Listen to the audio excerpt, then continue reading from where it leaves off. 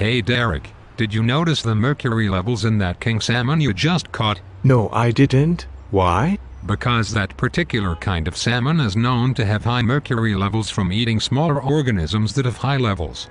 It's actually all due to a simple process called biomagnification. Do you know how important trophic levels are to an ecosystem? Yes. Wildlife biologists look at them as the economy of energy, and it all starts with our sun. Correct. In an ecosystem, the trophic levels begin with organisms that rely on photosynthesis to survive. Plants, for instance.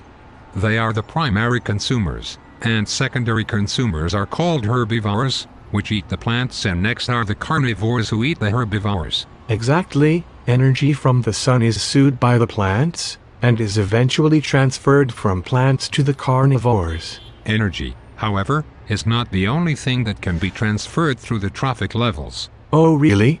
What else can there be? Chemicals can also be transferred all the way from plants to carnivorous specimens in a process called biomagnification. I do seem to remember hearing about biomagnification before.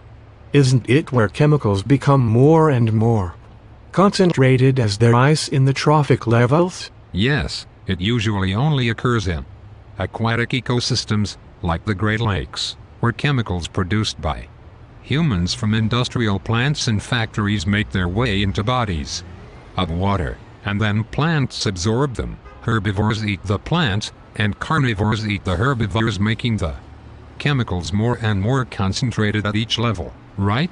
Precisely. Some of these chemicals involved with biomagnification include DDT, PCBs, and heavy metals like mercury and lead. What kinds of problems do these chemicals cause?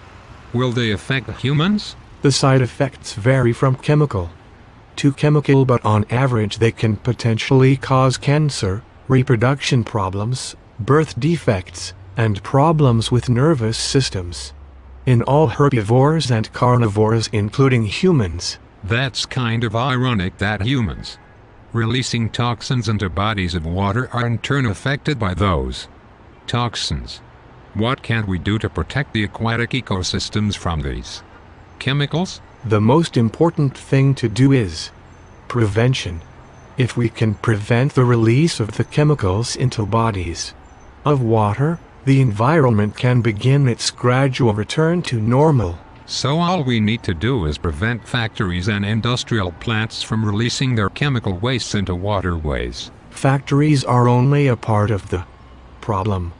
Chemicals from agricultural runoffs and airborne pollutants can also contaminate water, and these problems are much harder to deal with. I see. Well, we should at least start with banning certain chemicals from being produced so that they never make it into waterways, and also try cutting down on pollution by taking more environmentally friendly transportation. Those are some good ideas.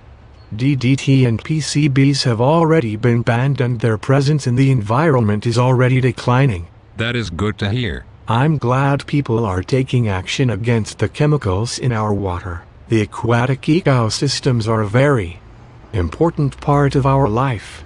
If we want to keep them healthy, and at the same time, ourselves healthy, we must do all that we can to prevent bodies of water to be infected of chemicals, as well as rid them of all present contamination. Hey Derek, do you want to hear a joke?